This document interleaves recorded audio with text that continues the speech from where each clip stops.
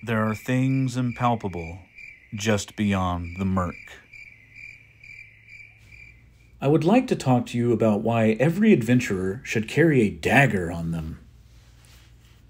The dagger is oftentimes cast aside as an inferior weapon. Compared to a sword or a mighty battle axe, this is true. But what if you're in a tight spot and don't have room to swing those bigger melee weapons? That's where the dagger comes in handy. The dagger is easily concealable. If you walked into a tavern with broadsword at the ready, you're going to attract attention. Having a dagger tucked away in your boot is insurance for you, especially if you get into a fistfight with a drunken local. They'll never know what hit them. The dagger serves as a great ranged weapon.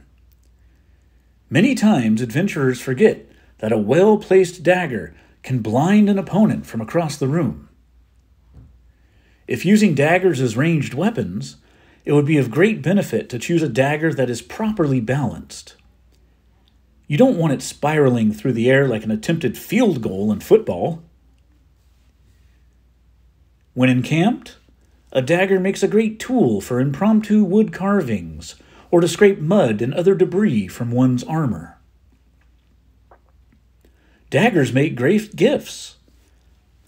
When forming alliances or rewarding someone that has done a quest for you, a dagger serves as a fine prize. Lastly, a dagger can be wielded in your offhand.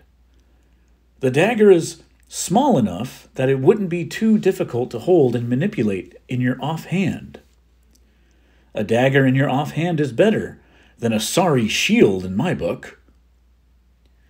Imagine a fighter whirling around the battlefield with a short sword in their main hand and a dagger in the other, parrying and thrusting with gusto. What a sight that would be to behold! What other uses does a dagger have? Please comment below.